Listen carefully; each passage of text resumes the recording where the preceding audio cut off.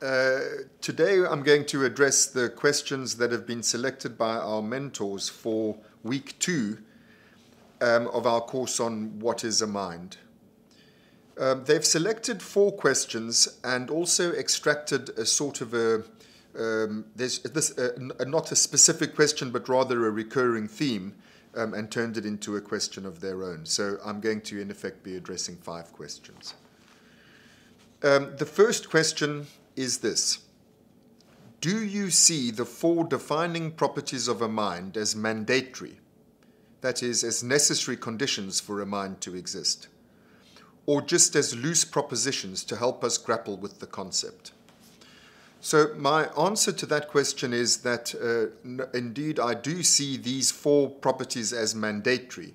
On the other hand, I am just proposing these 4 properties.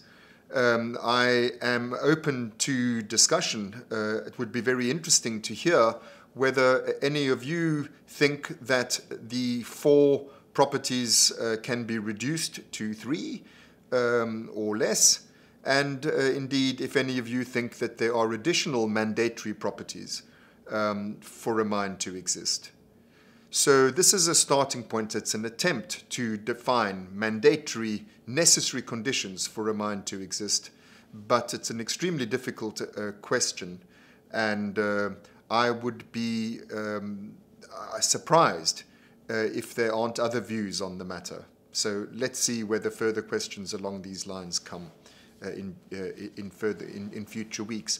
Having said that, I want to add that of the 4 properties that I am claiming are mandatory, necessary conditions for a mind to exist, that is, firstly, subjectivity, secondly, the capacity for consciousness, thirdly, intentionality, and fourthly, agency.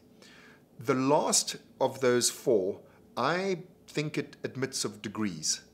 I think that you can have very simple minds with next to no agency, and very complex minds, the complexity of which is defined by the degree of agency. So on that 4th criterion, perhaps the issue of the necessity of the property is a little more ambiguous than with regard to the other 3 properties.